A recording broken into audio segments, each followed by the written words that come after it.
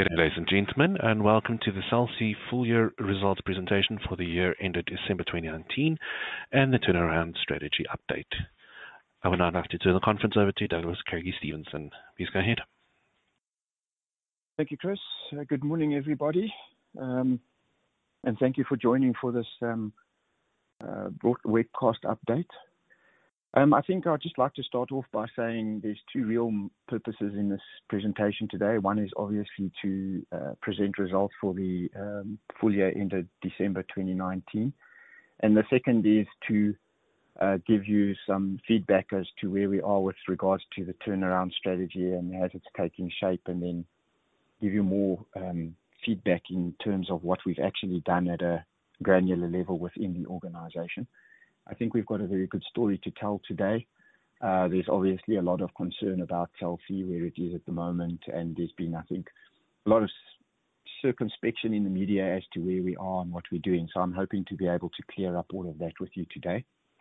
I will be presenting the full year's results as well as the comparative between the first half and the second half of last year. I think it's important for us to highlight what is coming out of that, especially as pertains to the direction taken with regards to specifically getting the operational efficiencies within the organization, displaying the strength of the business going forward with regards to, the case for the recapitalisation, and then also to show that we've delivered on an old model and are very well positioned to move into the second phase of our new strategy with MTN in the phase 2 portion.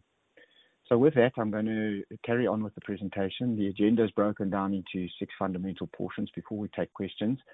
One being the Cell C journey right the way, the strategy, the results, our highlights, specifically our balance sheet, and then some of the way forward, and then we will take questions.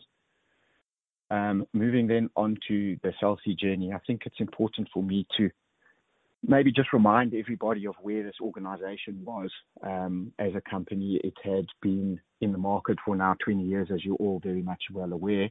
It's never really shown a profit in that period. It's followed a similar type of strategy to what the other mobile network operators have followed. It was trying to keep up with a very capital-intensive model. The mere fact that Vodacom and MTN are so far ahead of us never made it really feasible for us to continue investing the inordinate amounts of capex that we would have had to invest. And my sort of base calculation of that would probably be that we would need to have invested circa 10 to 15 billion a year just to keep up. You'll all be aware that obviously with the technology changes on the bearers going from 3 to 4 to 5G, we need to be positioned properly to be able to serve in the market as we should, and the capital model wasn't going to be the way for us going forward. The previous strategy had really also hinged around a situation where we had our own network and then we would build on with roaming agreements. And so the narrative was that you built your network and substituted out the roaming while you were trying to compete with the two incumbents. What we've effectively done now is change that whole narrative in terms of putting it now more to a capex for opex substitution, and a lot of that will hinge around making sure that we can keep an operational expenditure charge to the correct levels where it would actually be less than what the capital requirement would be, and that's very much in the design of what we're doing. So that said, I think it sort of sets where we were as a business. The recap of 2017 was not successful. We still had a far too high debt stack and a far too high cost of capital at the time. I think if I may just add that it's important for us in these results to show that we do have a sustainable business going forward, and in that, with the sustainable business going forward, which you will see in the performance differential between H1 and H2, does set us into the right place for a capitalization to take place, and that there is an actual fact a business case for the organization to move forward. So with that, we obviously carried on over the course of H2 of last year with the focus around the efficiencies, and that you would have seen various things coming through from the renegotiation, obviously, of the MTN deal, the final ending of the black content platform, a number of other things that we're doing in terms of renegotiating contracts, etc., within the organization, and then the big hinge on the network strategy to be able to get us into a new capital structure. The results at the end of H2 do show that we are able to carry a reasonable debt stack that would be in line with where the business should be, and that's a good takeaway, which we'll talk about later in the presentation. In terms of the turnaround strategy, I think it's important to show that we can demonstrate that we have in fact made operational efficiencies. You will see that in the latter half of the year, we were able to grow service revenue, and we were able to contribute substantially to an increase in EBITDA. And that performance then obviously allows us to be able to pitch for a successful recap and maintain a sustainable debt stack. If I move forward into that, we've got a graph here that shows the old and the new. The results are going to cover what is in the old model effectively. It will talk to what we've had in expenditure. It will talk to how we've managed the liquidity platform going forward. It's important to note that between Zaf and myself, we've been managing this liquidity platform for the better part of almost a year now. And then obviously the turnaround strategy must hinge on that to move us then into a new way of running a network, and then a post-recapitalization, what the business will go and look like going forward. Understanding that we will focus on being a customer-centric network, being able to deliver services over the traditional megs and minutes type of a model. If I look at the 4 pillars of the strategy that's on slide number 7, we've continued with that narrative since we started this change in direction. The number one issue being the liquidity focus. The liquidity platform is tightly managed and is in place at the moment, and we have got enough liquidity to carry us through until we get to a recap. There is an informal debt standstill in terms of the current debt at the moment, and while we do get the odd question about payments in liquidity, we do manage this on a daily basis. So the informal debt standstill, I think, is important to talk to the fact that there is definitely value in the business going forward, and that once it's been run properly, we would be able to get the recap finalized. The network strategy is obviously this evolution between a capex-intense infrastructure-based network to being able to effectively lease network. And so that OPEX or capex substitution, I'll talk to it a little bit more later, allows us to get away from the continued demand for capex intense. And then the expanding roaming agreement with MTN has effectively been concluded. That just deals with pillar number 2. Going on to pillar number 3, the operational rationalization. The big issue here is making sure that two things. One, we cannot cut costs to save ourselves to profitability. You will see that we did not do that. We were very clear on making sure that we allocated the direct resources of expenditure into the right place, be it revenue protection, product rationalization and the like, and to get the business to really start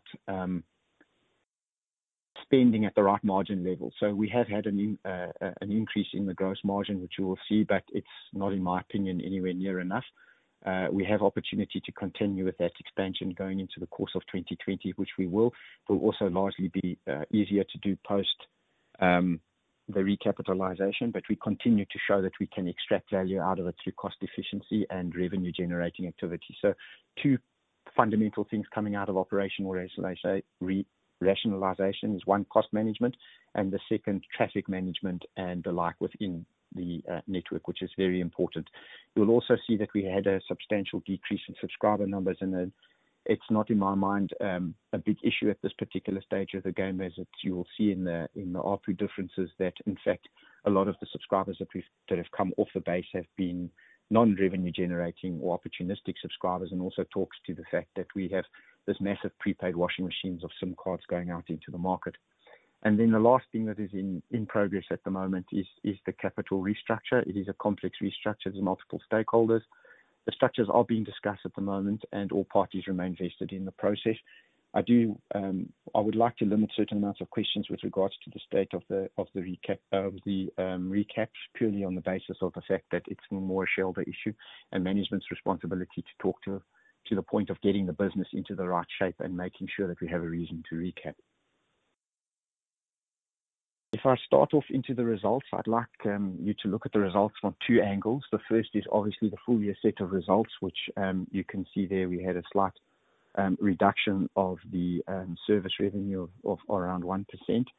the EBITDA coming in 15% lower, and then the capital expenditure only staying at 2%. It's important to understand that the network has been starved of capital expenditure for quite some time now, and obviously that has, to a certain extent, an impact on the service revenue. But what's more important to take away from the slide is the second portion, and that is what happened in the second half of the year. If you look at H1 versus H2, in the end of 2018, it's fair to say we were coming out of a sort of hubris of not acknowledging the fact that we needed to make some substantial changes within the organization. But we managed to increase service revenue by around 4% between H1 and H2. And we also managed to have a substantial lift in the EBITDA over the half year of 136%, adding an extra R1 billion of EBITDA into the business, which has made the recap case that much more sound and attractive.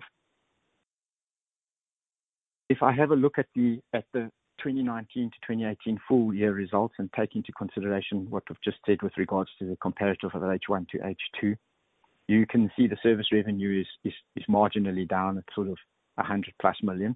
Non-service revenue also down. It also needs to be understood that in the non-service revenue, we've moved away from subsidizing the wrong type of customers and focusing on making sure that we cannot stay in a subsidy race infinitum. So we have to apply that cost very carefully in terms of generating the service revenue relative to the direct expenditure that would be around that. Total revenue then coming in at sort of 500 million below what we were in 2018. Gross margin, a little bit under pressure. The main reason about the gross margin pressure, obviously we'd exited the first quarter of 2019 with a substantial out of bundle spend on MTN. If you were to add that back, you would see that we would pick up around 500 million on the gross margin. So we get to a fundamentally better position with regards to that. So that was part of the renegotiation of certain of the terms within the MTN agreement, which has now manifested itself into H2. The total EBITDA then coming in at 2.5 billion, but as I said, if you were to look at some of the one-off costs that we've taken in the first half of the year, in actual fact, if we add back that, we would have probably come into a closer 3.2 billion EBITDA. But we have arrested that run rate, and so you can see the difference between H1 H2 with the circa billion and not wanting to look too far forward, but we're maintaining that trajectory. That obviously will increase into an EBITDA margin. The other number that needs to be discussed here is the impairments that were taken through of the 3.28 billion non-cash impairments. I'll talk to those a little bit later in the presentation, but essentially they belong or relate to network infrastructure that we would have to impair under the IFRS rules. I think what is the next most important thing to understand is the adoption of IFRS 16 on the financial statements. It's easy to go and look back at the EBITDA numbers, so we've reconciled them just to show what the impact of the IFRS 16 was. As the operating leases get recognized as a finance expense, you obviously have a lift in the EBITDA, and the value of that for the two comparative years is sort of circa 1.5 billion, 1.4 billion, which would then you bring back to a closing EBITDA 3.8 and 4.4 respectively. And then you can see on the right side of the slide, we talk to the impact of that on the balance sheet, including and excluding IFRS. So that's what you'll see in the fixed assets portion of the balance sheet later in the deck. Moving on to the H1 versus H2, which I think is probably the big slide here. If you have a look on the right, you see the fundamental difference in the EBITDA. This is the 1 billion rand of EBITDA that is real cash EBITDA that has come into the organization. And you will see later in the balance sheet that we've in actual fact been able to pay down a certain amount of debt as well. There's been no increase of debt on the balance sheet, which I think given the trading circumstances of last year is testimony to the amount of cash translated EBITDA that has come through. So if you have a look at revenue, including and excluding IFRS and for H1 and H2, you can see the clear difference in H2. We're up 3%, total mobile revenue up 4%, prepaid revenue up 2%, and direct expenditure down, which has given us an expansion in the gross margin of 9%. So coming in at 3.8 versus 3.5, and then operating expenditure down by 18%, which talks to the operating efficiencies that we've managed to extract out of the business, resulting then in that 136% lift in the EBITDA between H1 and H2. and obviously would be the going forward EBITDA run rate into 2020, notwithstanding obviously the impacts that may come as a result of the global issues, the rand-dollar exchange rate, the coronavirus, and a number of other things. Just a sort of a headline slide on slide 14. There you can see it in a much easier format. I think what's important to take away from this is that the EBIT before impairments of 705 million is probably the highlight of the second half of the year, which shows that with the correct debt stack, we actually have a very sustainable business that's quite capable of paying back debt and incurring debt for the right reasons. But obviously one needs to have an adequate capital allocation model to be able to understand what you're spending money on and in fact on all of the expenditure lines within the business. And that is what Zaf and my management team have been aggressively attacking in the course of the last half of last year, is to ensure that we, as I said earlier, make sure that we spend the correct money on the correct return within the organization. If I look at our revenue story, we've managed to maintain revenue while right-sizing the customer base. I think it's very important that we have a look at what's happened with us with our revenue by subscriber type.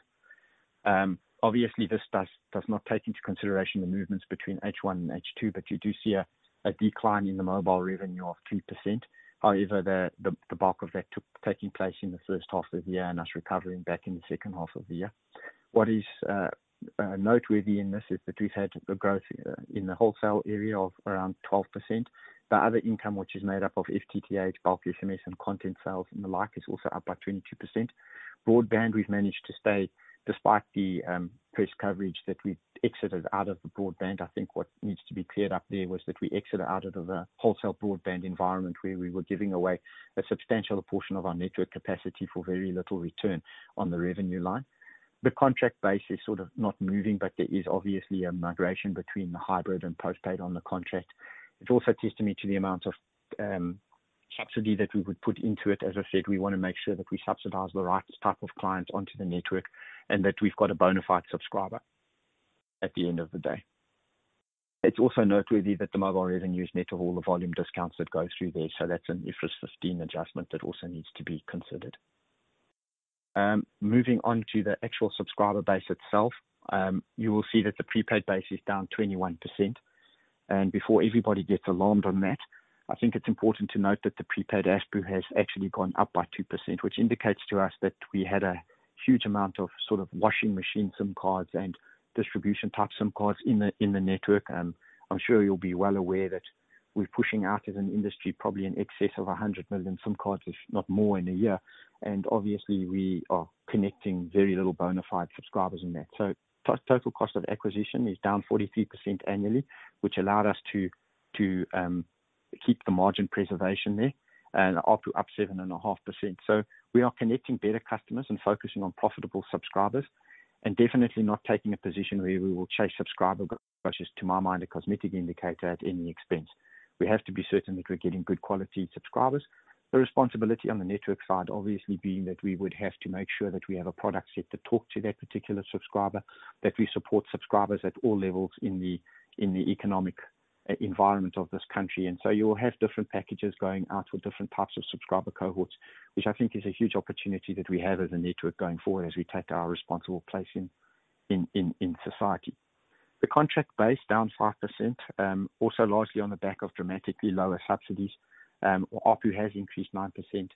I kind of talked to the example of an iPhone costing around 26,000 Rand, where you've got a deal going out there where the recovery on the contract doesn't even make up 20,000 of it. So one has to be more realistic about what you're going to do with subsidy within the postpaid contract base, and make sure that your customers are being subsidized for the right product and the right reason. Broadband down 6%, a lot of the broadband base obviously coming off some of the changes that we've made with the products, but the ARPU up 17% as we are more selective on the deal value. Fiber to the home revenue up 36%, off a smaller base, but it is definitely growing quickly. Obviously, I think now there is a lot of, one has to talk to what the impact of this coronavirus is going to be. I think that if there's a really protracted amount of time with corona, we are going to sit with a situation where we have substantial changes in the way we're going to do business as a country and as an economy in general. there is a huge upside in fiber for us to be able to get into a position where we can sell fiber. Fiber is ultimately the best way to connect for a business. The downside that everybody forgets is that fiber is very much linked to electricity provision, so load shedding doesn't help the fiber base at all. So I think that there will be a step or stopgap between fixed broadband and being able to migrate customers into a fiber offering. If I have a look at the MVNO base, the base is up 11%. We've still managed to grow that despite reducing prices that our MVNOs paid, and the growth was to a certain extent curtailed due to certain of the financial instability. Obviously, we're aware we have got strong MVNOs on our base, and they obviously were concerned and have to be managed with regards to where we find ourselves as a business.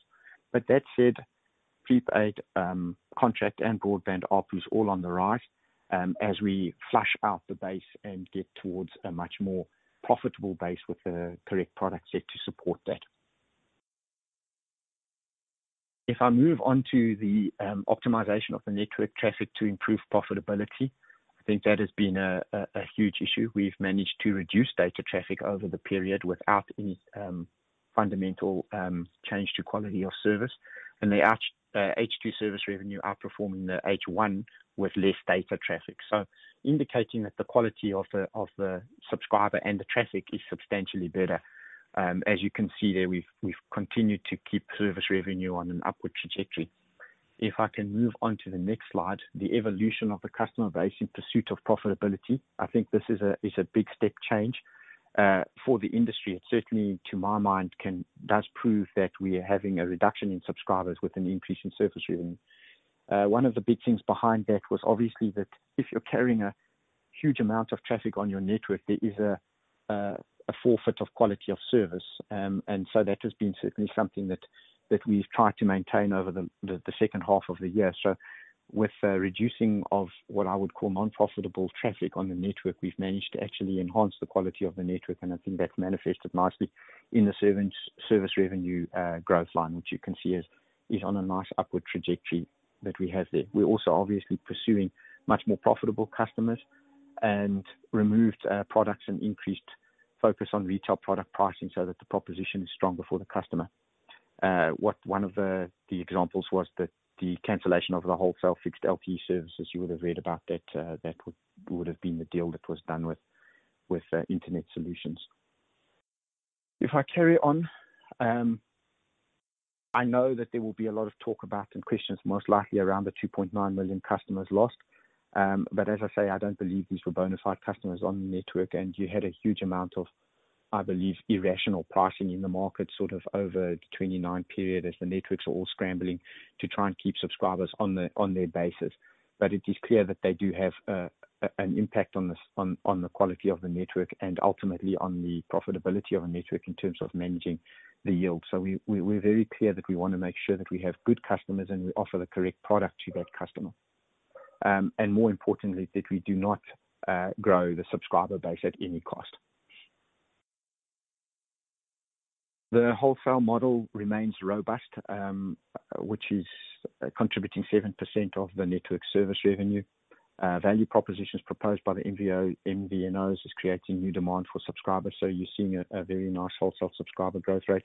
The reduction in the wholesale revenue over December was really related to a repricing that we'd had in it, and we're finding that we're continuing with the strong MVNO subscriber growth, which is very heartening for the business. The operational expenditure story. The big thing here out of that was the necessity for us to be able to take cost out of the business that was harming the business. As you will have seen, we've reduced almost 18% on the operating expenditure when comparing H1 to H2 as we right-size the operations for future growth.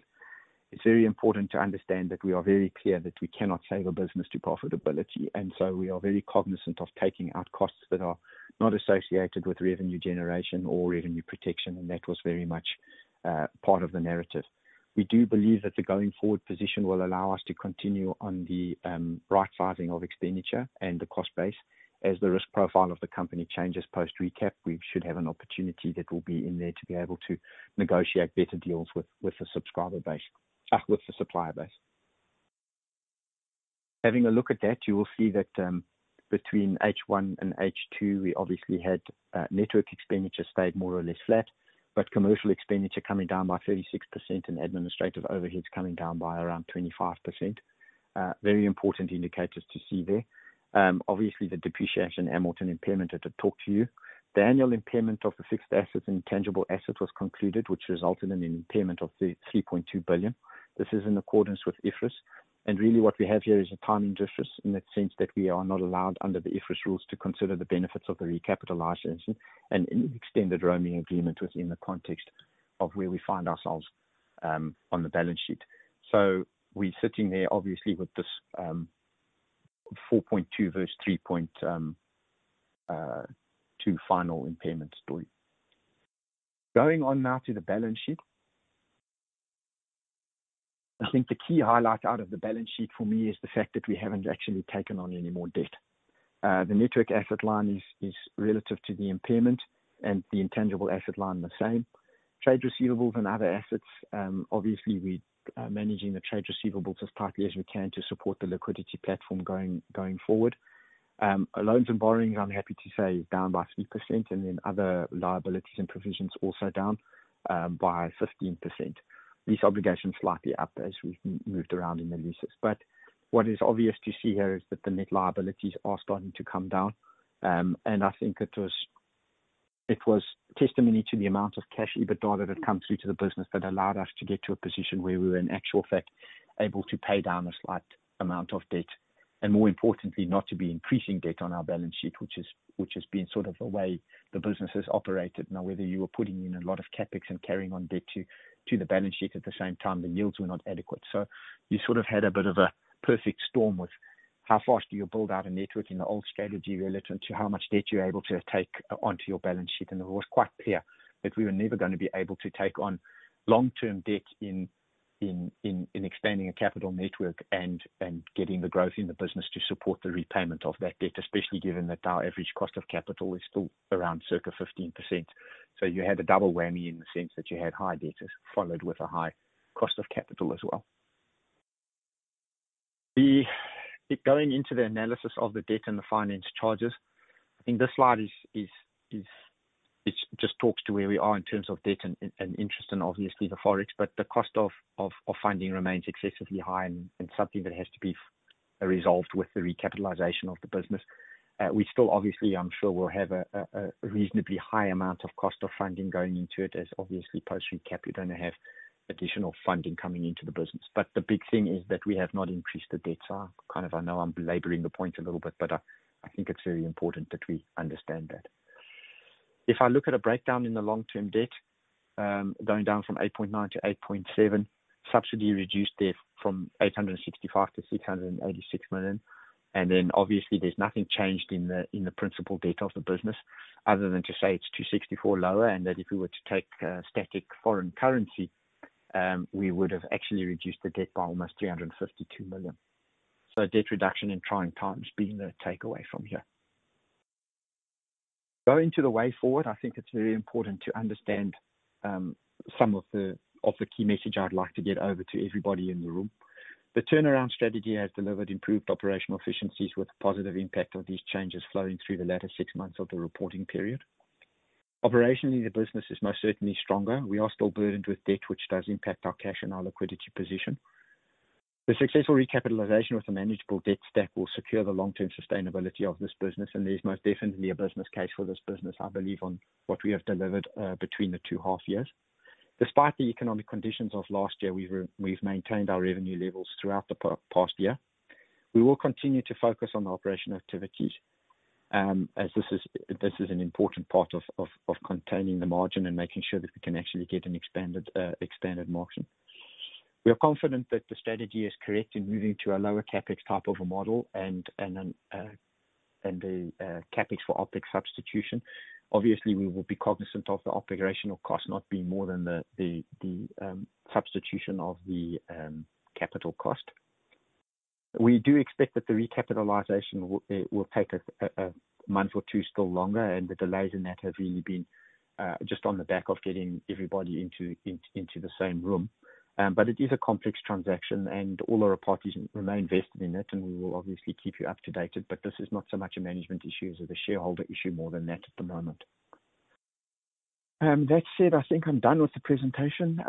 I believe we've had a good story to tell, and I think there's a real solid case for this business going forward. Thank you very much. Right, we'll move on to the questions that have come through on the webcast link, starting with Jonathan Kennedy-Good of SBG Securities. His question is one of the conditions precedent for the recap that the MTN roaming deal be signed?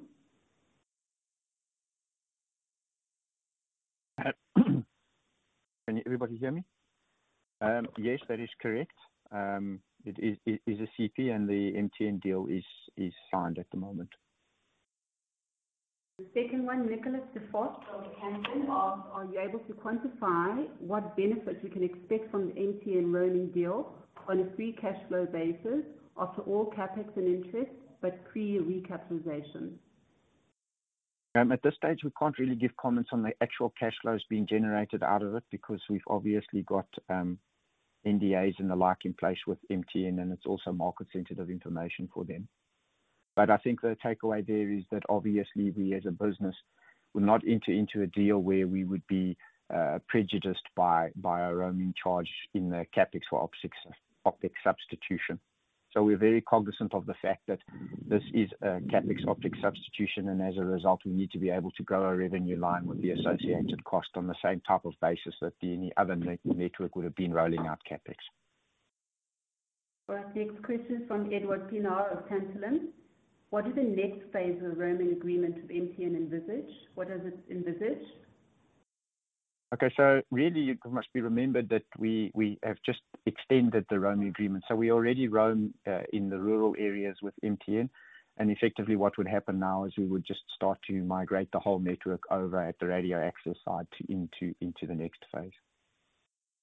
Questions from Edward again. What would your total payments to MTN go up to? Which costs fall out of Cell C then, and why? So the first one I'm not going to be able to answer as a result of obviously the market-sensitive information towards MTN. But what costs would effectively fall out of the network is the radio access side of it. What's also more important to understand is that we are actually getting a like-for-like type of a network, both in terms of its ubiquitous coverage as well as its close to quality of service offerings. So that is very important to understand for us to be able to sell product and to acquire the right type of subscriber, which we previously have not been able to do due to the fact that the roaming was sort of half between a roaming deal with a Vodacom and an MTN that we'd had and what we were trying to roll out ourselves. So it's important that you have a like-for-like network, a like-for-like coverage and quality, and that will allow you then to be able to design your product set and your customer acquisition strategy from there. If I can just add to what Douglas has said, just so we're clear, our roaming costs will go up, our finance lease costs will drop down, and our capex will drop down significantly. So net will be better off and from a cash flow perspective than we are on an as-is scenario. The next one is, what has trading been like in F2020? So if it's not been an easy 2020, but as comparative, the next set of results will compare H1 to H1. And presently we are maintaining a trajectory despite the same trajectory despite difficult trading conditions. I think what's going to be important is to see what comes out of really a change in everything post this coronavirus, and then obviously the rand dollar and a number of other things are going to be problematic for us going into it. So it's going to be a tight 2020 for everybody, I think. And how will the ComCom settlements from MTN and Vodacom affect your revenues and profits? If I can answer that question, I see there's a number of people that are asking questions with regards to ComCom. So let me answer that all in one go, if you don't mind. So it's important to understand that Cell C never had a beef with the ComCom. The data inquiry findings were really more talking towards what Vodacom and MTN were doing. We had an agreement with ComCom that we would support any lifeline packages. We don't have a problem with that at all, and in line with what we would do with the coronavirus, where we'd look at free use of zero rating of URLs into education sites and the like. But I think I'd like to remind everybody that the biggest price reduction on the 1 gig, which was from 150 to 100 Rand, we already did in 2018. So the actual position today is that neither MTN nor Vodacom have reduced their prices below us. Okay. Or Telkom for that matter. The next question is from David Lurch, Sanlam. What is the H219 versus H218 revenue and EBITDA? Were the comments that a year-on-year comparison is more appropriate to understand the business properly? Sorry, let me just get that question again. So the H219 versus H218 revenue and EBITDA change? Okay, I'm clear. No, I don't think so. Yeah. Because in effect, we took over the business and started managing the liquidity platform and the new type of a strategy that only took place in the beginning of March 2019. So in actual fact, a comparative to 18 and 19 H2 wouldn't, in my mind, be relevant, because a number of the initiatives that we'd taken that was the contributor to the billion change in the EBITDA are permanent fixtures in it. So I think the next good comparative will be H1 and H1 as opposed to the full year. That was why we were made sure that we wanted to unpack what the differences between the two half years were. I think you should also remember that the initial roaming deal with MTN only kicked in about November of 2018. So you're not going to get a full comparative, given the roaming charge was only for a month, probably 6 weeks, I would say. Okay, another question from Amit Singh is, are you seeing any increase in traffic and service revenue recently, given COVID-19 and the trends seen throughout the industry? Yes, we are. We're seeing minutes of use climb quite higher up on the network now. That I think has been a common across all of the networks. Obviously, the request for data and data products is going to have to be balanced off with what we can do as an industry. So there will be a continual pricing pressure, I believe, but I think we need to look at making sure that we can carve up the customer base properly and the products that the customers need to be getting to line up. I think this is an opportunity in the industry for us to look at how we reprice and how we package products going forward. But yes, it's certainly been good for us, but we also have an obligation as an industry to support some of this and not be opportunistic. From John Kim at UBS, given the change in the customer base, please give us some color on your churn rates now. Well, our churn rates are still going to be at the levels that they were as we start to take out the balance on the base. The question I think that you're trying to ask is how much further would we lose subscribers going into the 2020 year, and at what point do we believe we've hit the core base of subscribers that we want to be maintaining. And I'm probably of the view that we've got a little bit more customers to lose, and then we will have hit the base of what I regard as the not so profitable customers. Another one from John Kim is, if you back out non-cash charges in your total interest cost this year, what's your average blended cost of debt?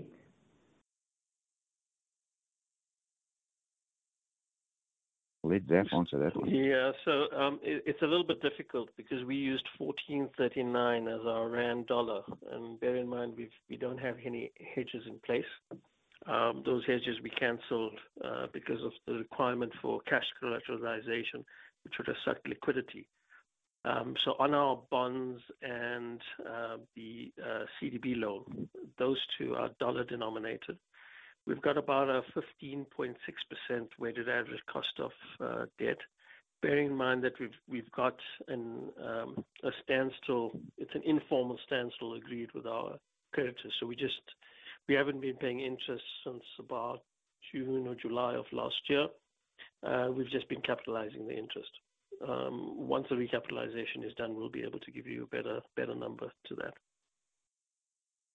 From Brad Verbitsky of Equinox, on the prepaid side, is there a reason to think that subscribers will stabilize around current levels and that the EBIT generation is sustainable? Yes, we do believe they will. I think what's important to look at with regards to the subscriber loss is that there's a number of parts of it. The first part is what I call this washing machine of SIMs that has been pushed into the market. There's circa 100 million plus SIMs going into the market, and these ones are sort of kind of sitting in distribution channels and the like. That's why every now and then you'll read about a finding of all the network SIMs piled up in a rubbish dump. So that's just inefficient. The second thing where we will be able to garner advantage is that you'll many times see a phone with a couple of SIMs in its sort of sleeve. So what you've got at the moment is that a lot of people are using each separate network for their best possible deal. And now that we've got adequate capacity in the network, we will be able to put product sets together which allow us to be a much stronger on-net type SIM or the primary SIM in the card. That's an advantage that we've got. And I believe that we will be able to translate that into sustained EBITDA for this year. Okay. Then from Peter Combers of Merger Markets, when does the company expect the recapitalization to be completed? And what is the optimal level of debt for Cell C going forward?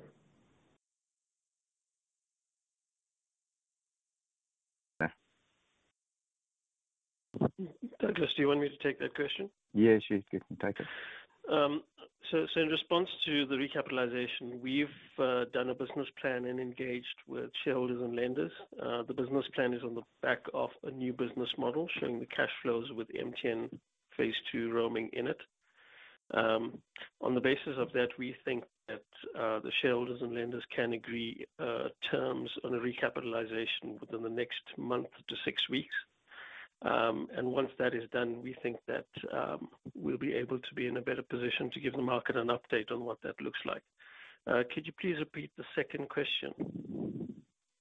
Okay. The second question is, does the company expect to introduce any new lenders to the recapitalization exercise?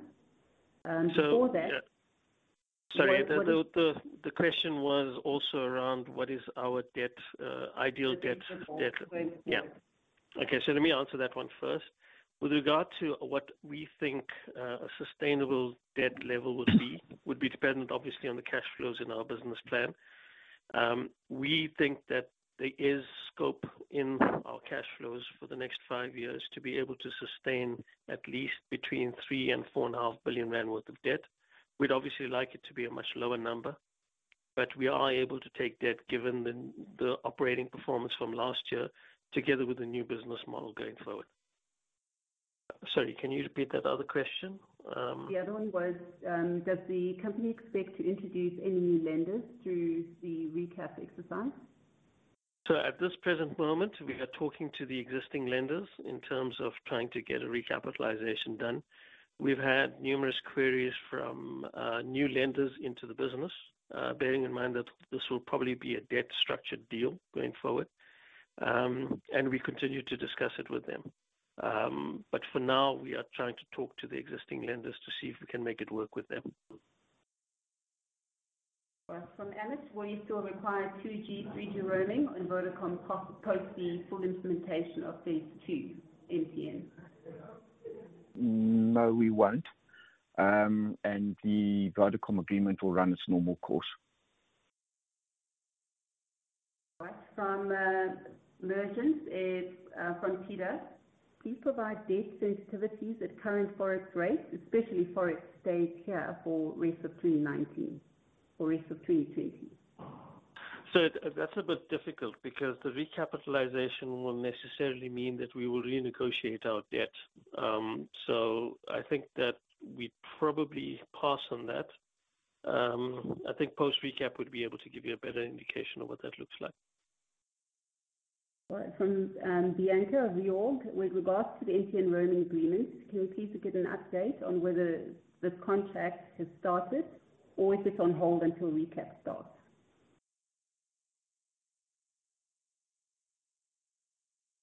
So the MTN roaming agreement, we've agreed in principle to the terms of the roaming agreement. What we are working on now is the transition and how the transition will take place, as well as the timing of that transition. So we're trying to disconnect the recap from the MTN Phase 2. Douglas, do you want to add anything to that? Yeah, no, just that it must be remembered that it's an extension of the existing agreement as we move into Phase 2. So we are already making use of the fact that we roam effectively in the rural areas and the like. So it's really to do with the transition of it and to get it moving as fast as possible so we can migrate out of the old model and into the new model. And then a guidance on the impact of COVID-19 on operations and recap. Okay, so in terms of COVID on operations, I think that it's going to present quite a good opportunity for mobile networks and the way we do business. Obviously, there's going to be an increased demand for working from home type of environments and data. As I've alluded to earlier, I think that the opportunity will lie in the product sets that we put out to the market now. We've obviously got to balance that up with what we can do as a responsible corporate citizen. But I think that, funnily enough, that this industry is the one that's going to be well positioned to do better or sustain itself over a COVID period. I think the other thing that needs to be noted is that I think there will be, in my mind, much different ways of doing business post this, especially if it's going to be a protracted potential lockdown or something like that, as people look into different ways of doing business. With regards to the supply chain in the organization, it's still working perfectly okay. It's a deep and well rehearsed supply chain, and we're managing that risk as we would any other retailer. Yeah, and with regards to the recap, the COVID-19 hasn't really affected us because we were already on conference calls in any event. So it hasn't really slowed us down from that perspective. Okay, from Bianca, the handset financing owed to CEC was 1.1 billion, according to the Blue Label conference call. How much is it now? The last number that I had was 950 million, but I'll be able to confirm that after this call. And asking for more details on which debt reduction, which instruments were paid down? So I'll refer to slide 26 in the slide deck. Okay. Then can you give any details on how negotiations are going with senior secured creditors on recap coverage? Yeah, so Moelis have been appointed as the financial advisors for the ICA lenders. Houlihan Lokey have been appointed for Blue Label. We are having weekly calls in terms of shareholders and lenders to try and come to some midpoint in the negotiation, and progress is encouraging.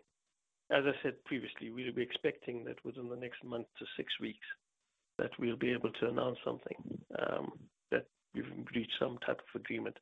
But again, as Douglas said in his presentation, these negotiations are complex. There's multiple stakeholders across multiple jurisdictions who have different economic interests and securities, and we're trying to make sure that we're all working off a common information platform, hence the reason for this taking long. What Douglas and I have been able to do over the past 8 to 9 months has made sure that the performance of the business has been strong enough so that it gives the shareholders and lenders something to negotiate to. And as Douglas said, that's a negotiation that they will need to have. Again, from Bianca, can you confirm whether there are talks to sell the subscriber book to Vodacom? Yeah, we confirm there isn't. And lastly, in the event Telkom is still interested in Cell C, what is the breakup fee on phase 2 roaming deal on MTN? Sorry, guys, we're going to have to respect NDAs in place. Yeah, can't give you that. All right, that concludes from the webcast. If there's anything else on the conference call. Just to note for those parties on the conference call, if you wish to ask a question, please press star and then 1 now. We'll pause a moment to see if we have any questions.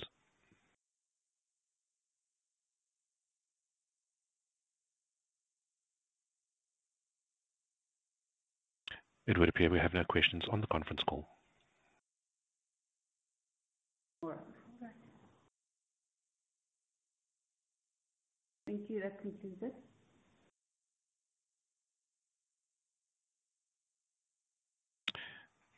Thank you very much then. Ladies and gentlemen, that then concludes this conference and webcast. You may now disconnect.